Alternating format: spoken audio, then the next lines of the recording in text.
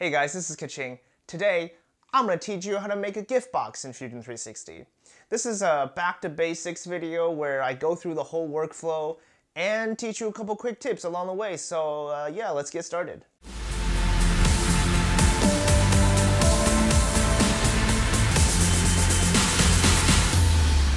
So here's the gift box that I designed, and as you can see, there's a nice little bow on top here. It has ribbons. It's actually a functioning box where it's got a thickness and a shelled interior. So I'm gonna walk through how to exactly do this step by step. I've started a new design here, and the first thing I'm gonna do is start with a sketch.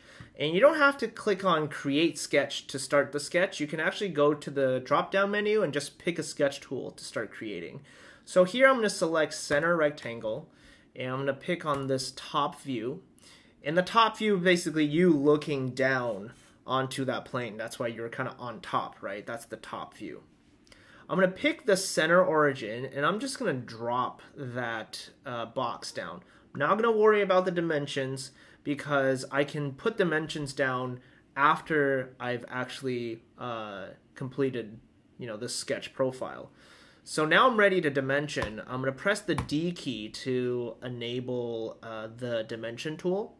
You can also find it in the sketch drop-down menu, but the D key is the shortcut for dimension. So I'm going to pick this edge here, and I'm going to give this a distance of, let's just say 5 inches. Box is 5 inches by 5 inches here. So now we have a nice 5-inch box. And now this is going to be the base of our box. But we're also going to need to create the lid. And to do that, I'm going to go to the sketch menu. I'm going to use the offset tool. And you can press O for offset.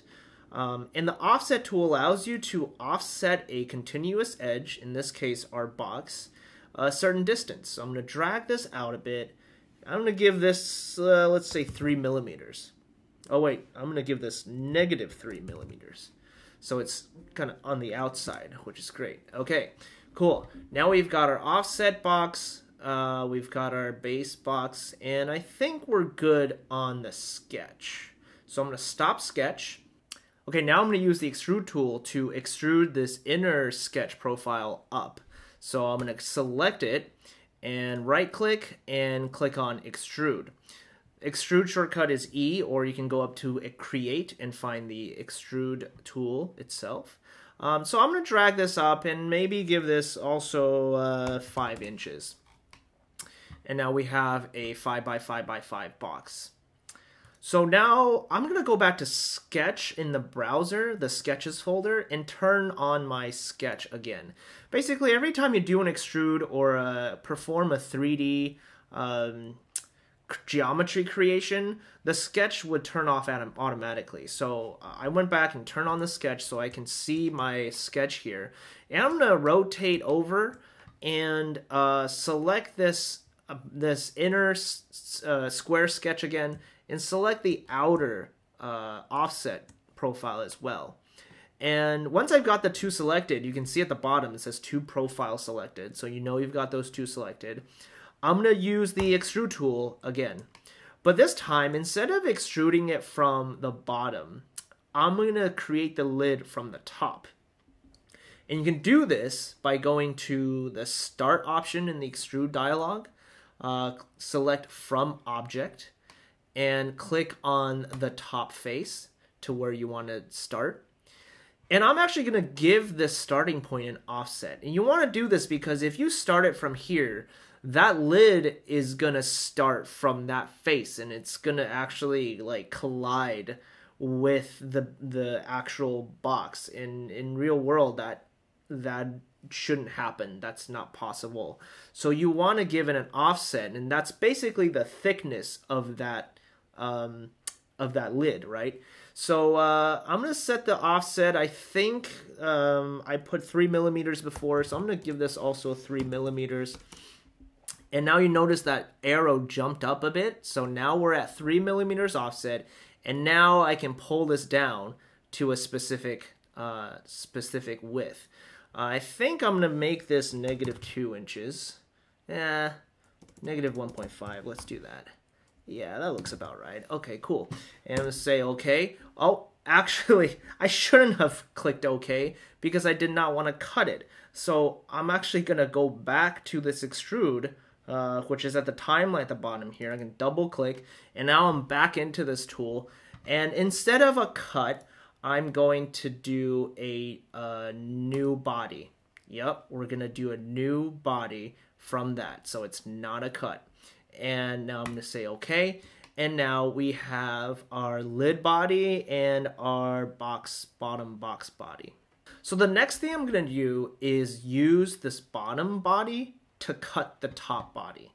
And to do that, I'm going to go to modify and use the combine tool. So the combine tool is like a Boolean tool. It lets you combine bodies together or cut them apart. So the target body is going to be the lid, the tool body is going to be my bottom box, the operation is going to be a cut, and we're going to keep the tool because we still need that bottom box. And now we're going to say okay.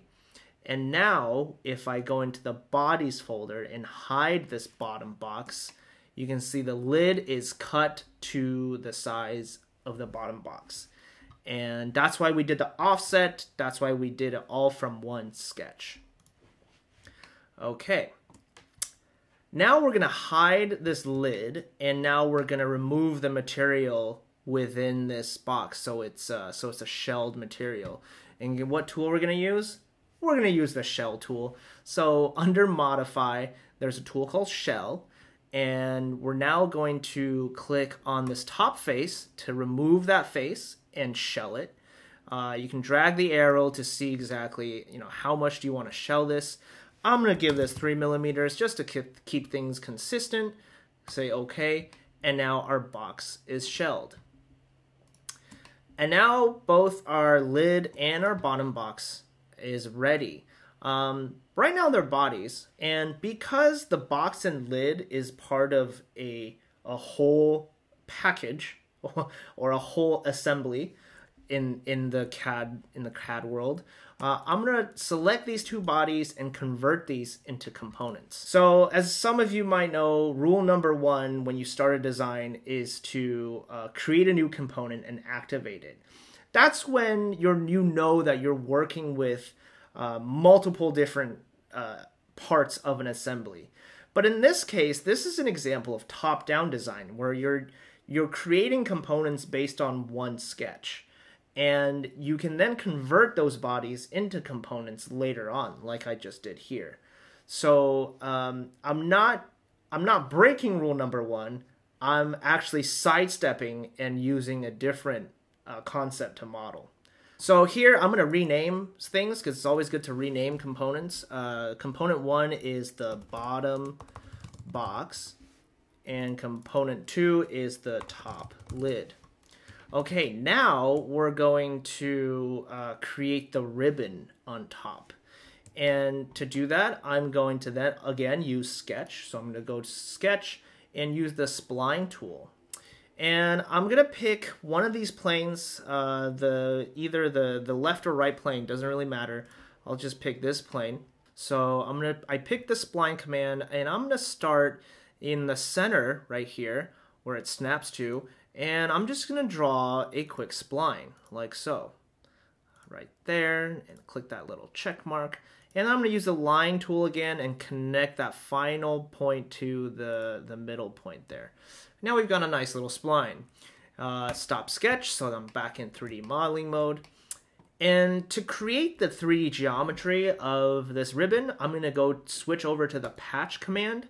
And this is where patch becomes pretty useful because I can go under the create tool, select patch extrude, and select this this continuous line spline edge here. Go to my direction and change it to symmetric, and start pulling the arrow to get a profile. I want a width of 1 inch for my ribbon, but since this is symmetric, I'm gonna put this 0.5. So now it makes 1 inch, 0.5 inches. Say okay, and now I've got a nice little ribbon here. I'm gonna switch over to the model command, and now I'm gonna use a tool called thicken. to give it a little bit of thickness, because right now as a patch, it actually doesn't have any thickness. So as soon as you thicken this model or this patch body, it then becomes a solid body. So I'm not even gonna give it that much thickness. I'm just gonna give it like I'm actually gonna give it inward. I'm gonna give it 0.01, right? I'm gonna give it negative 0.01. So just that little much thickness will now convert it into a body. And now you notice the patch body still stays in your browser, but now you've got a new body here, and that's the ribbon body. So we've got one, and I want 4 of these. So let's go to create pattern, circular pattern. And the pattern type is going to be the body. The axis is going to be this y-axis. And automatically it gives you 3 as a quantity. I want this to be 4. Let's say OK. And now we get a pattern of 4. Yeah, that's looking pretty decent. And notice that in the browser you have 4 bodies now. This typically is just one ribbon. It's not 4 different pieces of a ribbon. So I'm going to, again, use the combine tool, and we're going to combine all of these into one body. So select one of these as target body, doesn't really matter, and then I'm going to select the others as the tool body. My operation now instead of cut is a join, and I'm not going to care about the tool bodies anymore because I ultimately just want one, and say OK. And now I have my bodies combined into one. If I highlight that, that's one body. Wonderful. Okay, now that we have the ribbon on there, we need to model the ribbon that goes along the side of the box. And to do that, we're going to go back to Sketch. So I'm going to go to, again, back to center rectangle. Let's see, where is it? Rectangle, center rectangle. I'm going to pick this front view here, and I'm going to turn off this ribbon body because I don't really need it. And I'll just start somewhere in the center, let's just say here, drag it out to there, and then as I actually just accidentally landed on 1 inch width. That's the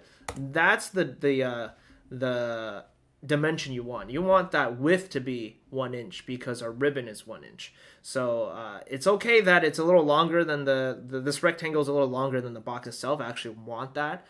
So I'm just gonna set that. That's 1 inch. I can even just go further and say define them. This is 1 inch. Cool. Awesome. So that's good for this side. And then I'm going to do the same thing on the right side. So again, a good trick here is that you can actually right click and select repeat center rectangle. So this is basically the last command you've used. You can repeat it over and over, and if you continue to use it. So repeat center rectangle, click on this right view here, and notice here I have a center dot of that previous rectangle as reference. I'm going to start creating one, and then let's just drop it. And then click D, and let's dimension this guy to 1 inch. And now that's my other ribbon. Okay, now we need the top part also laid out so that we can model the ribbon at the top here. So I'm gonna go back and repeat center rectangle. I'm gonna pick this top face, and then sketch out this rectangle here. So there's that one. And there's this one. And now I'm going to go to the dimension tool. This guy is 1 inch, and this guy is 1 inch. All right, so now let's get out of Sketch, and now we have all our sketches laid out, and the prep is complete. And now we're ready to cut some boxes. And we're gonna do that by using this tool called Split Face. So what this does, it doesn't actually split or cut the bodies themselves, but it cuts the faces so that they're distinctive faces. Let's start with the side boxes. So the face to cut is this guy, this guy, this guy, and this guy. And my splitting tool is gonna be this. And boom, look at that. Extend splitting tool. Yes. This is off. This is on. I can turn it off. Boom. Those are cut. Let's repeat that guy. So you're basically gonna repeat this a couple times. This face, this face, this face, this face. Splitting tool. It's gonna be you. Boom. And all right, that's split. Let's do this a couple more times. Repeat face. Okay, yeah, this guy. Splitting tool. You. So there. Now I'm gonna turn back the sketch. Repeat splitting tool one more time. And now I'm gonna select these because these just got split. But now I'm gonna use this guy. Split tool. Boom. All right. Now, if I turn off sketch, now we've got our ribbons all laid out. Now, if I turn on the ribbon body, look at that. It's starting to look like a gift box. This time, I'm actually gonna create a component out of this body. So I'm gonna convert that. This is gonna be my ribbon bow, and there you go. Now let's actually, since now they're all components, we can add a as-built joint. So I'm going to enable as-built joint and make these two rigid. Say okay. So now when I move the lid, the bow stays on it. Awesome. Turn off my joint here. And last couple steps is to render this thing. So I'm going to right-click, go to Appearance, and this will give me my Appearance library. I'm gonna go into plastic, look around here, maybe opaque. So to apply materials to the individual faces, you're gonna want to change the apply to option from body/components to faces. This will allow you to apply specific materials to a specific face, and that's why we made those split faces earlier. So I'm basically just gonna apply these like this. This one, and here we go. There you go. That looks pretty nice. This makes me happy. And look at that. Look at how shiny and flaky that is.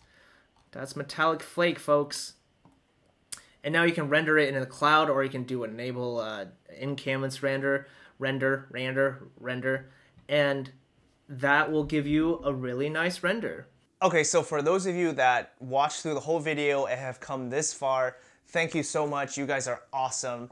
And in the spirit of the holidays, we're gonna do a giveaway. So our QA team tests a bunch of different devices that are compatible with the Fusion 360, and sometimes we order too many of them and some of them don't get used. So what we have to give away is a Space Mouse Pro. We also have a Space Navigator 3D mouse, and we have a Space Mouse Wireless. So with these, what I want to see is you make your own version of the Fusion 360 gift box and share it on Instagram and Facebook and your social channels. Tag it Fusion 360 with the hashtag. Let's give you guys about a week till December 24th.